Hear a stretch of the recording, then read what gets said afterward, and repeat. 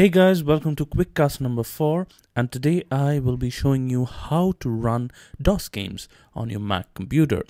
Also, towards the end of the game, I will share with you a download link to one of my favorite games of all time, and I'll also show you how to run this game. But without further ado, let's head on to Safari and let's go to the emulator's website. So the emulator is called Boxer. So you can head on to this website called boxerapp.com, and there you'll be presented with the download link for the emulator. Now, if you click on the link, it's around 20 MBs. Now, once the download is done, you'll see that the Safari has automatically extracted the app for you, and it's just basically an app file that it has extracted.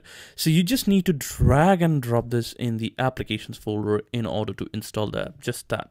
And there you have it. You have your app installed. Now let's head on to Safari again, and before we do anything else, we have to download some games to run on this particular software. Now, what I'm going to do now is download one of my all-time favorite DOS games. And where can you do that? So you can head on to this website called dosgamesarchive.com, and here you'll find most of your favorite games. If you have a favorite from the DOS generation, you'll find most of the favorite games here. Now, there's a search function and you can search for games here. So my favorite game that I was talking about is Skyroads. Many of you might remember it, many of you are new to it, but once you play it, you'll understand that it's fantastic games. So it says there is a full version available of this game, and it says the year of release is 1993, and I pretty much can relate to it. So there is a special of this game as well, and there's the original Skyroads game. So for today, we'll continue with the original Skyroads game. So here you'll have the skyroads.zip file, which is a download link to the game, and it's just merely 50 KB. So here you'll be given another link, and if you click on that, the download will start. And once again, you will be given a folder, and this particular zip file will already be extracted for you, and you'll have a folder with all these files. You don't need to bother about these at all. So now comes the time when you run this game on Boxer app. I'll hide Safari and I will open Boxer app. Now it will give you a warning that it has been downloaded from the internet, and you can just click open. Once it is open, it'll say that welcome to Boxer, and you can actually import a new game. So anytime you want to install a new game you have downloaded from DOS Games Archives, you have to do it this way. So I'll click on import a new game, and I will drop this game here. It will automatically detect the game, and whatever process it does, it will do all the processing, and it will say that, do I want to launch this game? Yes, I do. And it'll say which is the application you want to run. So basically the skyroads.exe is the application that I want to run, and if I click on that, it'll ask me whether I want to launch it every time, and I'll say yes, I want to launch it every time. I'll minimize the volume. We don't need that much of a volume right now. And see, the intro has started rolling, and this game basically is an endless runner game. I'll just press enter to skip that and start. So this is the road 1, and as you progress through the game, it'll get more and more difficult. The levels will get more and more difficult. So I'll start with road 1, and as you can see, you can use all the 4 arrow keys to control the ship and the space bar to jump. So if I press and hold the front arrow key, it will take me to maximum speed. As you can see, I am almost towards the end of the level, so I can increase the speed, and there it goes. If you haven't played this game before, you will be completely hooked to this game after a few roads. So enough of that. I'll just quit this game, and as you can see, I am given a command line basically. So I will quit up this game as well and open the Boxer app again. So DOSBox also provides a few games bundled with its app. So if you click on browse your games, you will see all the bundled games here. So out of all these games, you will instantly recognize Pinball. I hope everyone recognizes Pinball, and Commander Keen as well. Now it's time for the game I promised.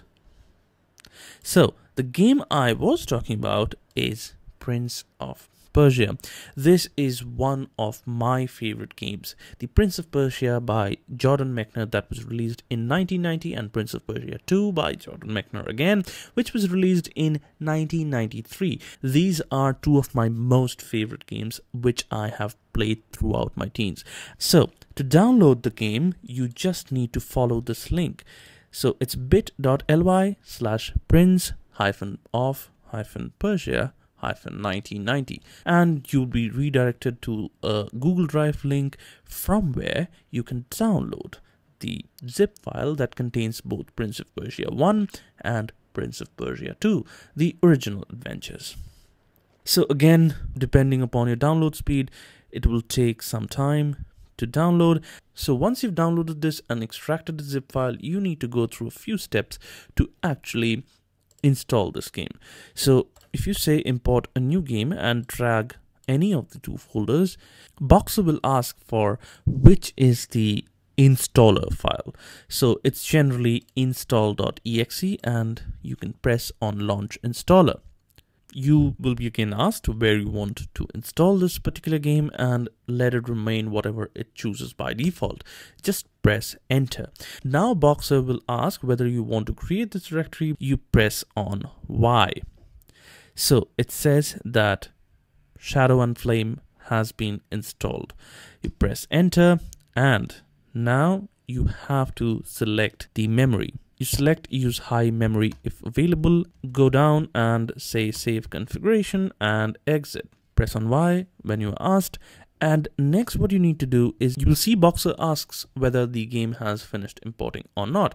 So you can say it has finished importing, launch game, and it will say which program to run, and you obviously click on prince.exe, and then you also check the box that it says launch every time. So it'll launch prince.exe every time.